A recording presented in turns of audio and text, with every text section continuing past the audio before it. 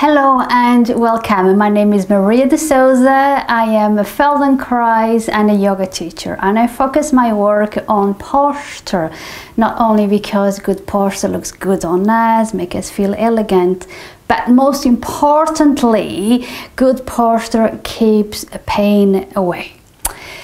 Something that you might not realize is that the ailment or condition that you might be suffering with is likely to be a result of misalignments and imbalances that we all create in the body as we go through life, because no one ever taught us how to move efficiently in the way that keeps the spine safe, in the way that doesn't cause so much strain and wear and tear in the bones, in the muscles, ligaments.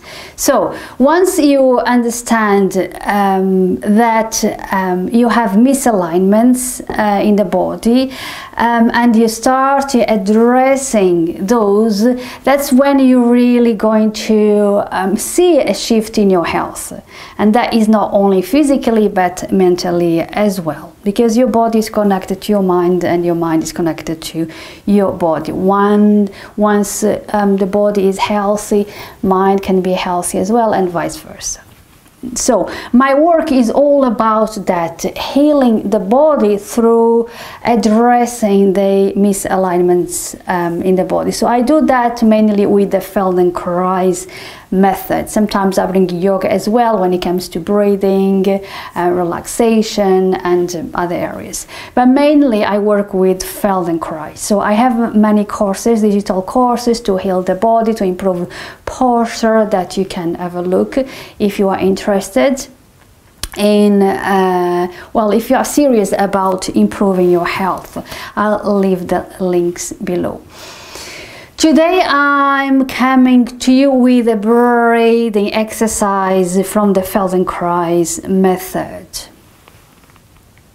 And breathing well and breathing efficiently is very important for the functioning of the body, the functioning of the internal organs, for our well-being.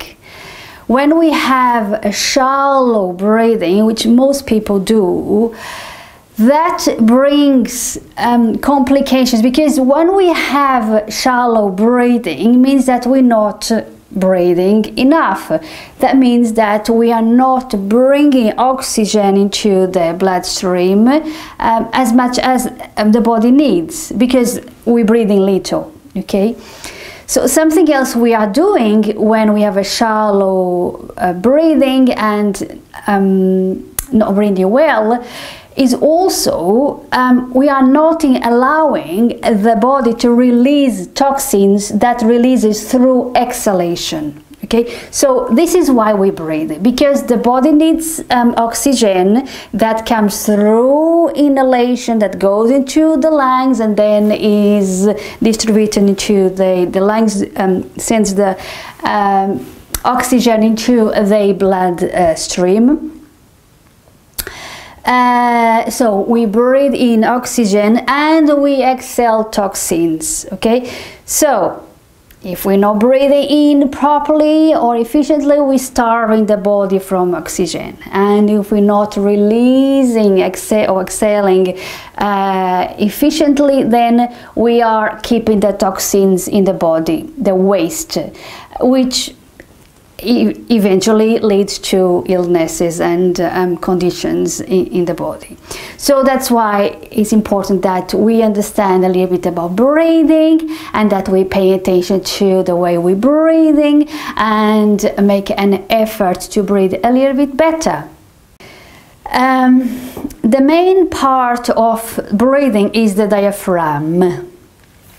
The diaphragm lives below your lungs, so you have lungs in your chest inside your rib basket, one lung in each side, and below your lungs you have this muscle. So the diaphragm is a big muscle and is shaped like a dome, and it behaves like a a jellyfish. It moves up and down. So when we breathe in, the diaphragm moves up and down to allow air into the lungs, and then when we breathe out, the diaphragm helps the air to be pushed out into the world. Okay, so it's important that this muscle works efficiently, that is free and flexible enough to do this movement that it needs to do to make us breathe better.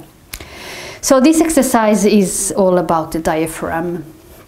So this is what I'm going to bring to you today. And it's a long lesson, a long exercise, so I'm putting it in 2 videos. Okay, part 1 today, and then I'll bring part 2.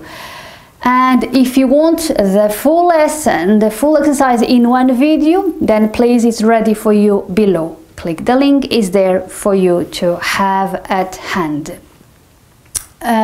So you're going to need a couple of props. I have here what we call a yoga bolster that I did myself, but you can have 2 cushions or 3 or 4 cushions. It's up to you. What you want to do is to have your knees drop to the side and the knees are well supported. Okay, if you don't have enough support, then we're going to be suffering a little bit here in your groin. So it's important that it's high enough to support your knees, so that everything is comfortable here in your groin. Okay, and I have a blanket for my head, just to be a little bit more soft, just for luxury, just to feel a bit more soft. This is a quite relaxing exercise. Well, you're going to work, and sometimes can be quite challenging, but it's a quite relaxing exercise. So it's important that you are relaxed. Whatever support you have in your legs, make sure that you are relaxed. Okay, you can do this in a bed, but if your mattress is too soft or it sinks in the middle, then it's not going to work very well, because you need to feel the back of your body. Okay, and if it's too soft underneath, you won't be able to feel it as much. So this is your organization, so make sure everything is comfortable.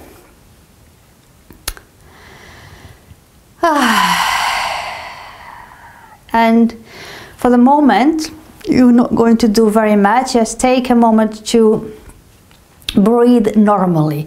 Pay attention to your breathing. How is it? Is it long? Is it short? Is it shallow? Is it quick? Is it fast? What movements you feel in your torso? Do you feel more your belly than your chest more than your belly? Just notice how your breathing feels. Bring your hands onto your belly. Maybe you can have one hand on your ribs or the chest, whatever is comfortable. Make sure your elbows are nicely resting on the floor and not holding your arms. And just take a moment, just a minute, to notice your breathing, your normal breathing. Don't do anything special, just breathe and notice how is it.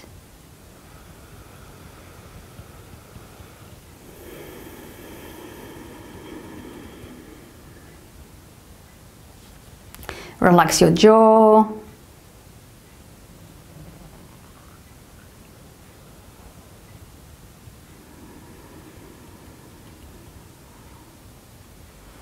Close your eyes if that is comfortable and just enjoy lying on your back.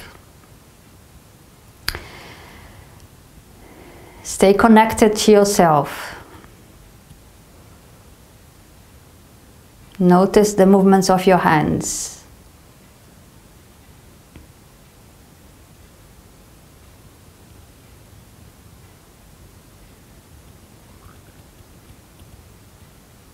Pay attention to your breathing.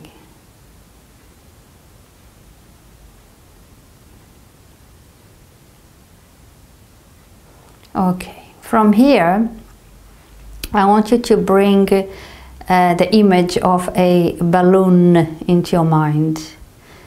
And we're going to start the exercise here, okay? So as you breathe in, you're going to breathe in like as if you're inflating a balloon, okay? So as you breathe in, the air goes in all directions, up and down, sideways, back and front. That means that your chest is moving away from the spine and towards the ceiling, and your back is moving away from the spine as well towards the floor. That includes your sacrum, includes your lower back. So breathe in, inflate all directions, up and down, back and front, sideways. So your ribs expand and fan out as you breathe in.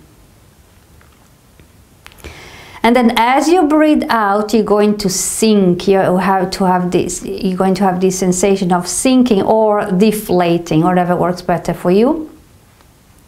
So breathe in, inflate, and as you breathe out, sink the torso.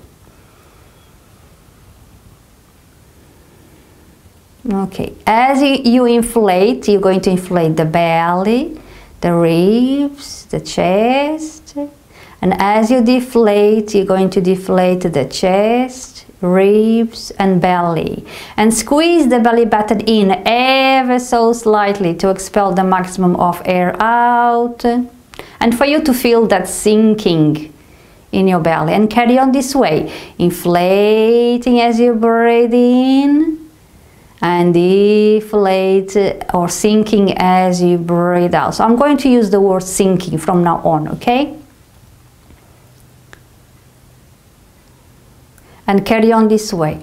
So I want you to pay attention to the back of the body. So as you breathe in, the tendency here is to arch the lower back. You don't want to do that. You want to bring the air to the back of your body as much as you bring to the front. That means that the back of your body, the ribs, the lower back, the sacrum, gently presses against the floor. Can you feel that? If not, how can you make that happen? How can you bring the air to the back of the body as much as you bring to the front?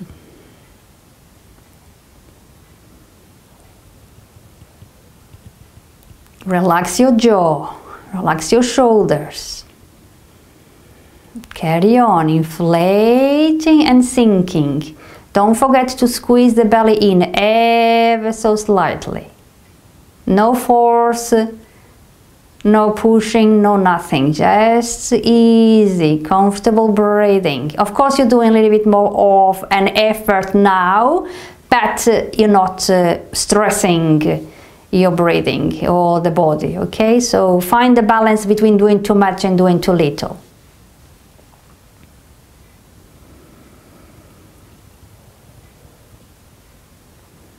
Can you feel your sacrum gently pressing against the floor? Your sacrum is right at the end of your back. It's the back of your pelvis.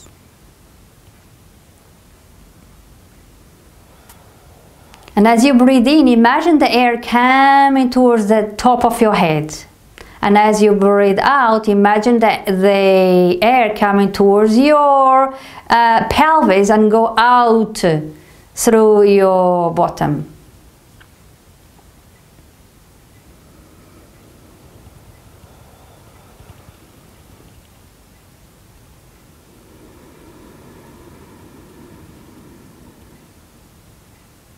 When you're sinking, the back of the body is still in contact with the floor. It will release a little bit, but it will not lift away from the floor. It is still in contact with the floor, including your lower back, including your sacrum.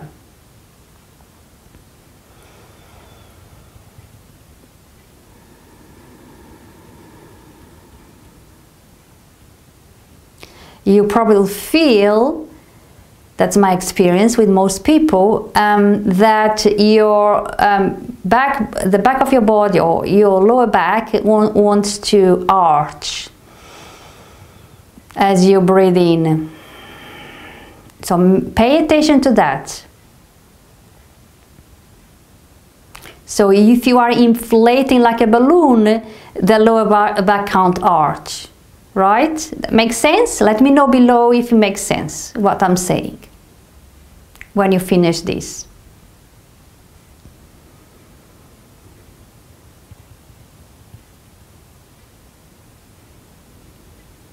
And carry on. I want to bring another analogy to you here. Imagine a very slow, old-fashioned lift. What does it do?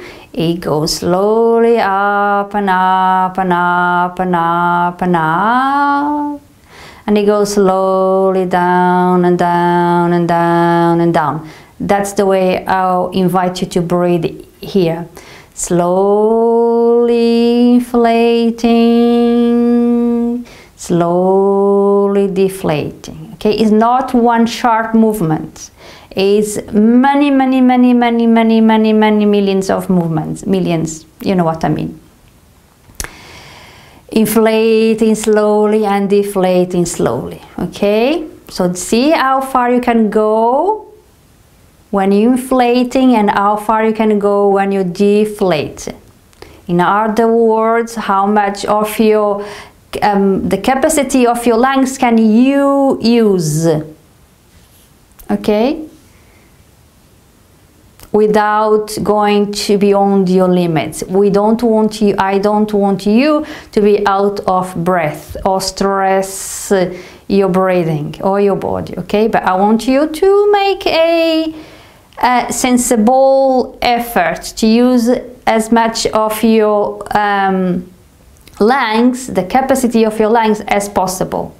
Again, find the balance between doing too little and doing too much.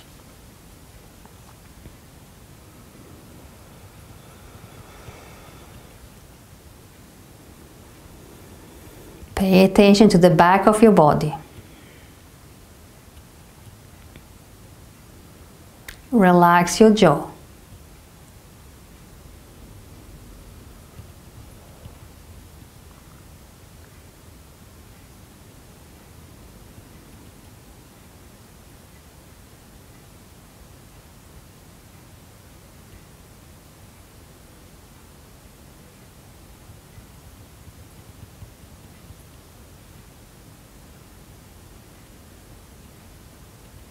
Okay, let that go.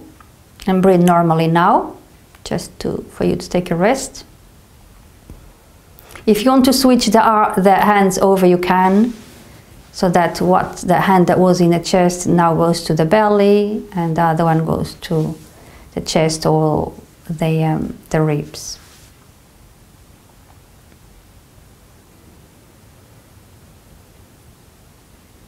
Just breathe normally for a few rounds. Okay, now go back to the same exercise, inflating as you breathe in and deflate as you breathe out. Keep in mind all the elements that we've been through, okay?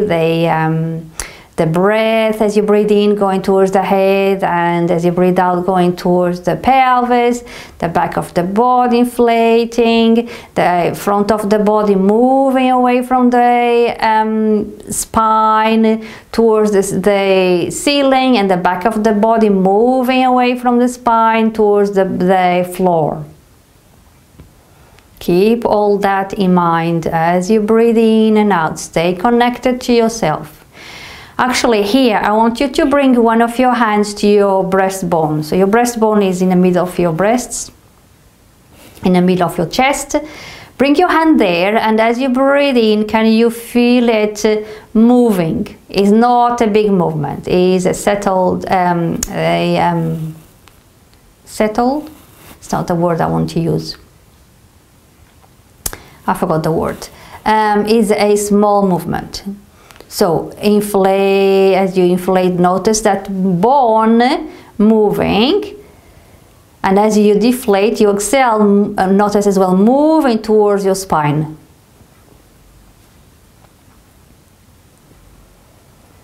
Can you feel that? Let me know below, please.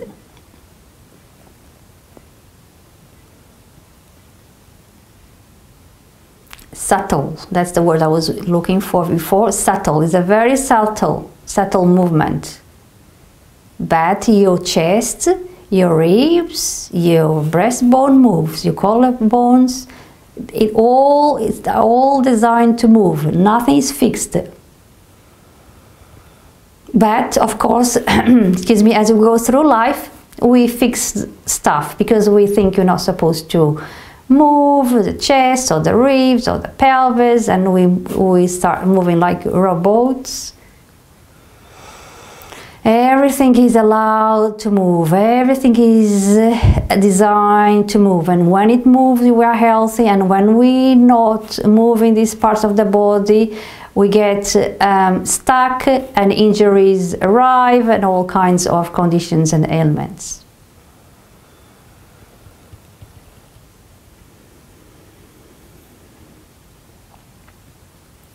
And after you had a good feeling for your breastbone move, you can bring your hand to wherever it was before. And now I want you to carry on moving this way, inflating and deflating. Carry on moving this way, and I want to introduce you to one more thing. I want you to introduce you to the poses of the breath. So as you breathe in, at the end of the inhalation, can you notice that there is a pose? It's just a second also. And then at the end of the exhalation, there's another pose. Can you notice that? Can you feel that? Are those poses there? Well, they must be, okay? It's not that they aren't there. Bring your attention to those poses.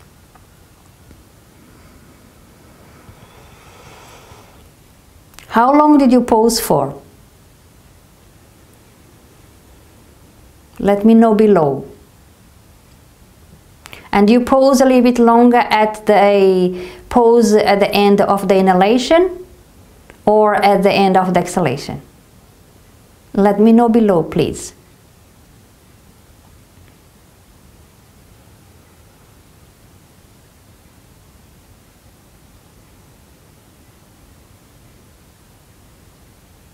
Relax your jaw. What happens if you make an effort to stay those poses a little bit longer? I'm not asking you to hold your breath, okay? I'm asking you to pose, to see if you can pose a second more, a second longer. How does it feel? Does it feel peaceful, blissful? How long can you stay without holding the breath, without stressing the breath?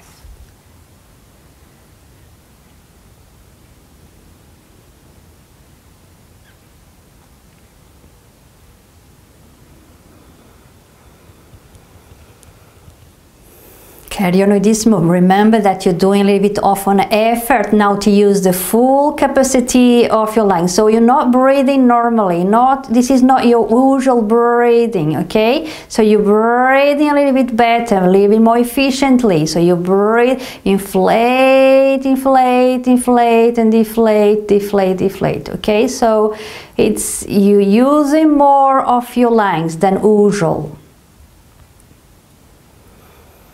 So make sure you don't fall into breathing, your normal breathing, okay? Here we are working towards a better, a more efficient, a more longer and deeper breathing and slower breathing. So you need to make an extra effort to do that, okay?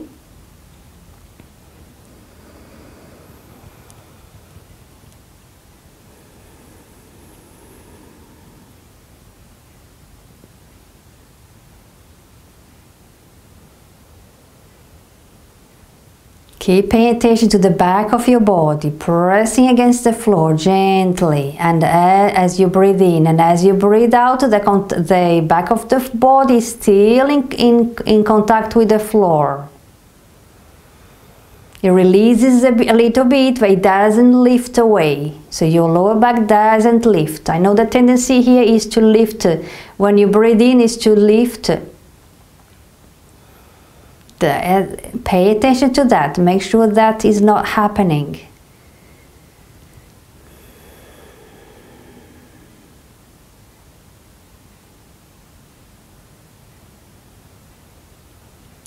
As you breathe in, the air comes towards the top of your head. As you breathe out, the air goes towards your pelvis and out through your bottom.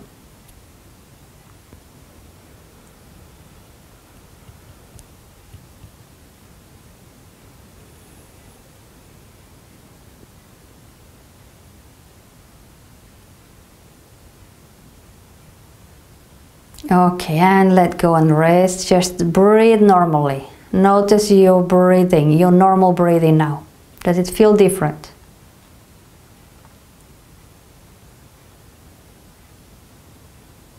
Okay, from now on, you might find things a little bit challenging. Do what you can. We're going to hold the breath a few times through the exercise, but you need to pay attention how that feels for you and only hold the breath for as long as it is comfortable for you. Okay, so don't go beyond your limits. Respect your limits and make the exercise easy for you. Again, find the balance between doing too much and doing too little. Okay, so I'm going to explain this first exercise where we hold the breath.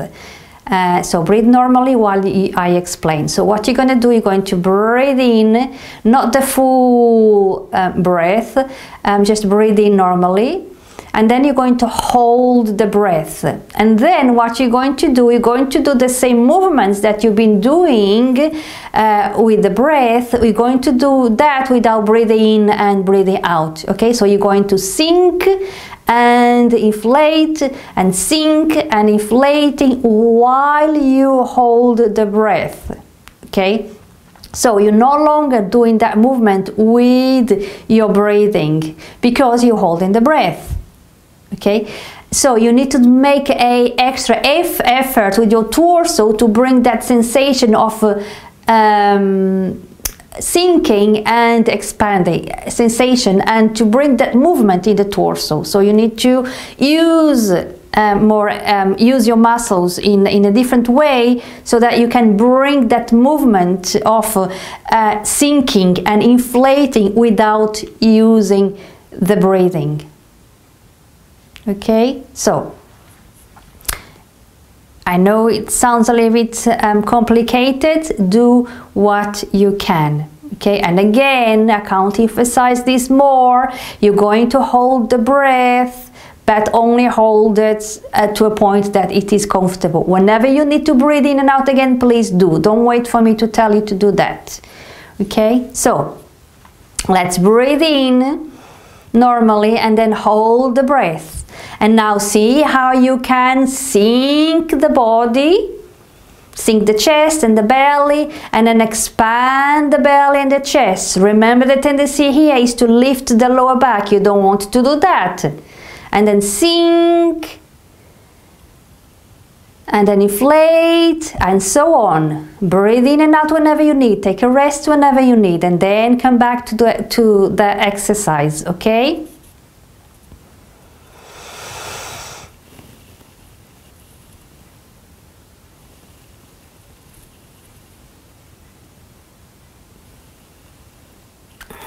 So I'm doing it with you. So the tendency here again is that when you breathe in, you want to, at least that's what I feel in myself and most people that I do this with, the tendency is to lift the lower back, is to arch the lower back as you inflate. Okay, you pay attention to that. That's not what you want to do, because if you are inflating a balloon, then the back has to go against the floor. Okay?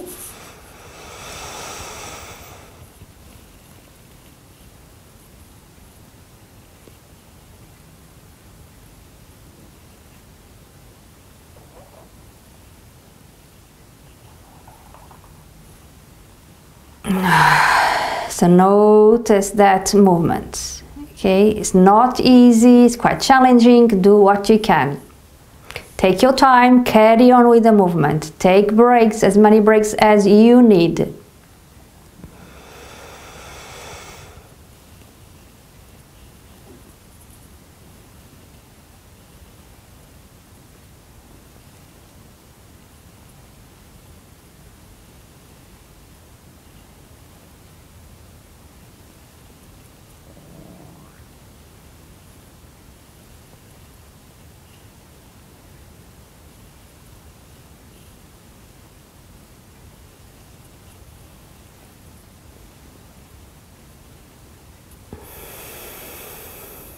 A few more rounds.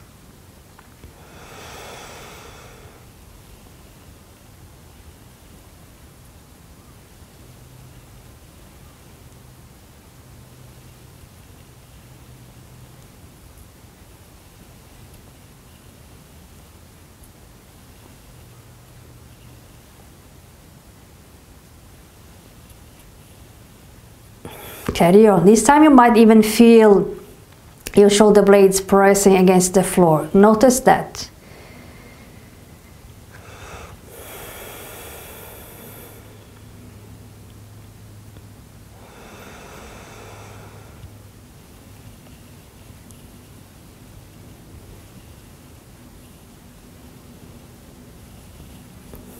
You can use your hands to help you to sink.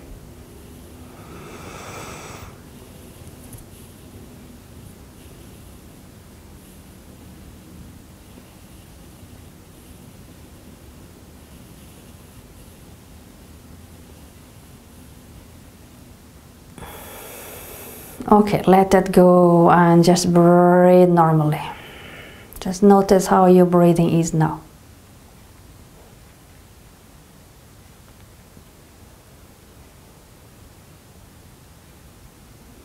Okay, and this is the end of part 1. As I said, if you want all-in-one video, have a look below. I've got the link for you there with all this exercise in one video. And just take a moment to rest, let everything go, and notice how your breathing is now comparing to the very beginning of this exercise. Let me know below what was your experience, if you have questions.